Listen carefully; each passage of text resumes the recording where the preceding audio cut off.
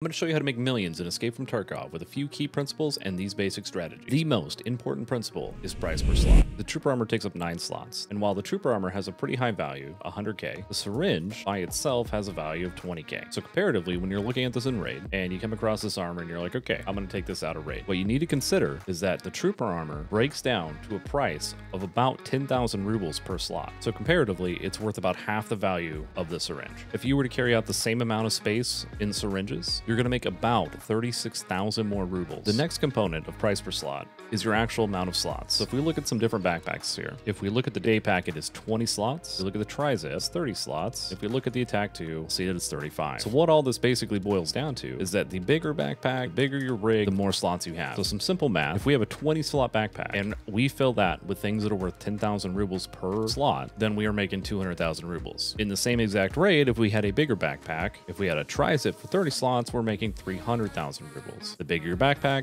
the more rig space that you have, the more money that you can take out of raid. Now, I know that Trizips and attack 2s are not exactly the cheapest things in the world, but when you're trying to make money and escape from Tarkov, you need to be able to take the loot out with you. Another major component of price per slot is the price that you're considering. So there's kind of two prices out there in the world. There's the flea market price, and then there's the vendor price. Some items are always vendor items. Sometimes they have a little bit of a barter like dog tags, but most of the time you're going to end up just selling dog tags to the vendor. None of the barters are really great. So if we go and look at the therapist, we can see that the dog tag prices for a level 49 is 18,522 rubles. For a level 27, it's 10,206. So these are kind of some key fall off points. For me, if it's a level 26 or higher, generally I'll keep it in my inventory if it's taking up a slot. Otherwise, if I don't have any space for it, it's gone. Other items sort of have a hidden value, and that's the barter value. So if we're looking at flash drives, when we go to the flea market, we can see the flash drive on the flea market right now, 64,999 rubles. But if we go and we look at Jaeger, we can see that for 3 flash drives, we can get this dog tag case here. So that means we can trade for this dog tag case and sell that to the vendor for 195,300 rubles. So what that does is set a sort of rough base value for these flash drives at 65,100 rubles. So what this means is that if you can fit this item into one of your cases,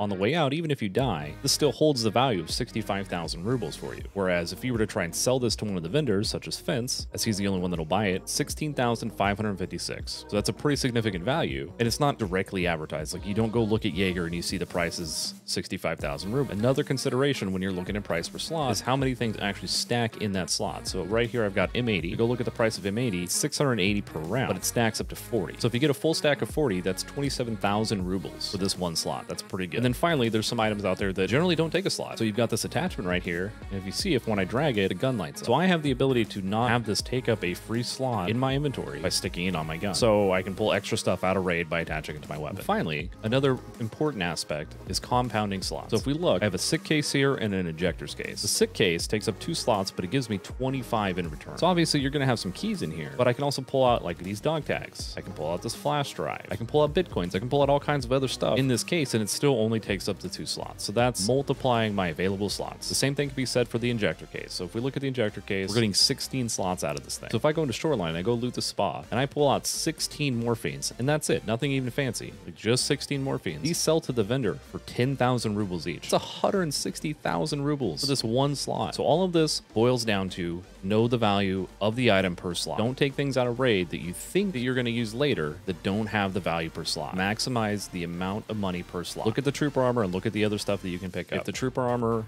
is less per slot than the other things that you can potentially carry there, get rid of the trooper armor and take out the stuff with more value. You do that on a consistent basis, you will make a lot more money. There are helpful tools out there, such as Tarkov Market. The next major principle when you're trying to make money and escape from Tarkov is how long you're spending in these raids. If I take this attack 2 backpack in and I go run through Shoreline and I spend 55 minutes in Shoreline and I fill this thing all the way up with 35 slots, and the average price per slot in my inventory is 15,000 rubles. In total, I'm carrying out 525,000 rubles worth of loot. However, I spent 45 minutes in that raid doing that. If I run to interchange and I do a stash run and I'm able to fill this same exact backpack in 15 minutes, I'm making more money per hour. So I'm being more efficient with my time. I'm still filling the same backpack, still getting roughly the same price per slot, but I'm doing it in half or even a third of the time. So in summary, maximize the amount of space that you have in raid and minimize the amount of time that you are inside of the raid. Finally, the last key aspect of making money in Escape from Tarkov is your survival rate. Obviously, when you die, you lose money, generally speaking. On top of that, PvP is not really encouraged by the current systems. The gear that you find on a PMC is not going to be found in raid, so it's going to only sell to the vendors for that minimum price, not the flea market price. There are some players out there that are really good at the game. They can go into interchange and win all of the fights and get all the tech loot every single raid, but that's probably not most of us. So the key part of this final principle is know what kind of player you are. If you're a strong PvPer, then go run interchange, go get the graphics cards, make a ton of money that way. But if you're not, run the safer options, which I'm going to list out now. So I've broken down the methods of making money in Escape from Tarkov into 3 general categories. That's stash runs, high value runs, and scav runs. A stash run would be just using Map Genie, looking up the stashes for a particular map such as Shoreline, and then just running the most efficient route you can to hit all those stashes on your way. A high value run is going into somewhere like Interchange and hitting all the tech stores to try and find graphics cards, or going into the spa and trying to find lead exits. And then finally, a scav run is basically doing a stash run or a high value run, except for just as a player scout. Now that you know the 3 general methods, let's look at ranking those into different classifications as far as safety. Starting with the high risk category, we have any of the high value runs. So if you're going to run into Interchange and you're going to try and get the graphics cards before everybody else, you're going to find players, you're going to fight them. You have to survive, otherwise it's not worth it. Medium risk, we have things like the Interchange barter goods run. So you're going to run through the back of Goshen, across the back of the mall there. You're going to loot all the different toolboxes and all the loose loot that's around there. Or you're going to go up to the second floor and you're going to hit a bunch of different stores that have barter goods laying on the ground. Additionally, a custom stash run falls kind of into this medium category, as customs is a pretty narrow map. It's very hard to go from one side to the other, hitting stashes and not run into players. Finally, the last category, which is the one that I'd recommend for most players, is going to woods and doing stash runs, going to Interchange and doing stash runs, or going to Shoreline and doing some key runs. So on Shoreline, on the west side of the map, over by the villas, there's 25 different jackets in that little town that you can loot. You add in the new extraction that's just north of there, the path to Lighthouse, and you can run through that whole space in just a few minutes. So now that we've covered the key principles of making money in Escape from Tarkov and the different methods that I would use to do so, let's talk about how I make money for the past 2 wipes, and that's passively. In the past 2 wipes, I have not intentionally gone and done a money run. It's all just been while I was doing quests or PvP and other things. And the way that I'm able to do that is maximizing my price per slot and the amount of slots that I can have in raid. So this is while I'm raiding,